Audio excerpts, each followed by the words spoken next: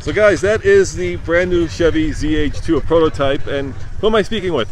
I'm Brian Butrico. I'm the project engineer and leader for the ZH2 program with the U.S. Army Tank Automotive Research Development and Engineering Center, TARDEC. So guys, we're here at Fort Carson in Colorado, and we're getting a ride in the ZH2. What is the ZH2? The ZH2 is a public-private partnership between General Motors and the U.S. Army to demonstrate and evaluate the capabilities of hydrogen fuel cell technology in a military, highly off-road, mobile-capable vehicle. So it's a hydrogen-powered Colorado, basically. That's exactly what it is. So for lack of a better term, it's a parts bin car. So we looked at General Motors and what they had on the shelf. We grabbed their fuel cell system from the Equinox program, and then their new highly off-road capable ZR2 chassis based on the Colorado. Kind of combined all the technologies into a new innovative approach to have a hydrogen fuel cell off-road vehicle. And you guys are already testing it, right? Absolutely. This is our second evaluation with soldiers. The first one was out at Eglin Air Force Base in Florida, and again now here we're in beautiful sunny Fort Carson, Colorado. Let's walk over to the yellow board here and kind of talk about some of the capability of this thing.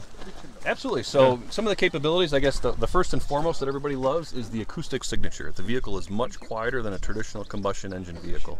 All the soldiers from scouts to medics to special forces are all very keen on that capability.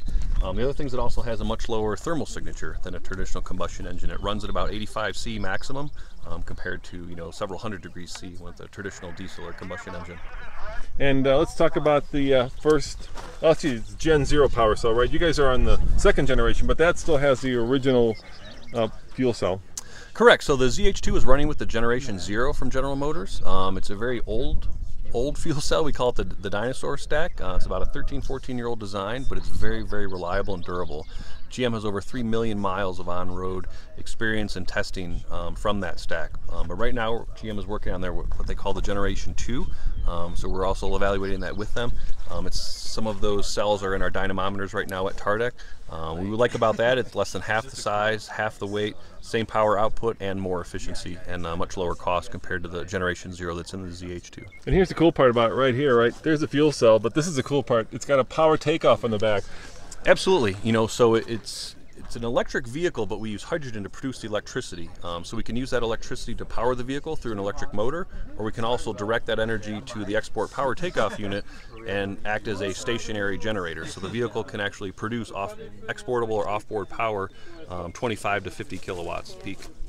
Well, thank you very much for taking the time to chat with me. Appreciate having me here. You guys saw it first on TFL Now. That is the new ZH2. Will you guys build it? Can I buy this thing? I love it, man. I love it. It's so cool. 37-inch wheels, 12 inches of ground clearance, what, 48 degrees approach angle, 39 departure angle? You got it. I just got to ride in it, and we're going to have that video up on TFL Truck very soon, but I wanted to give you kind of a sneak peek as to what we're doing here today. So thank you very much. And then build it. We want to I want to power my house with the truck.